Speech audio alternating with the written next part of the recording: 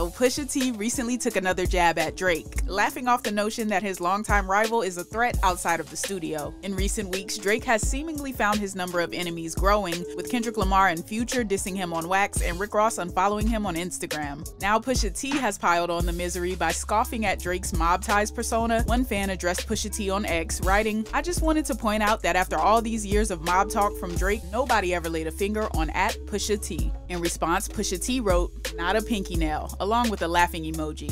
Pusha T and Drake have been feuding for over a decade, exchanging several disses on records. The climactic point of their beef came in 2018 when Pusha released the story of Adidon, on which he revealed that Drake had secretly welcomed a son with a former adult film star. "You are hiding a child, let that boy come home. Deadbeat motherfucker playing border patrol. Ooh, Adonis is your son, that's real. Love that baby, respect that girl. Forget she's a porn star, let her be your world. Yeah."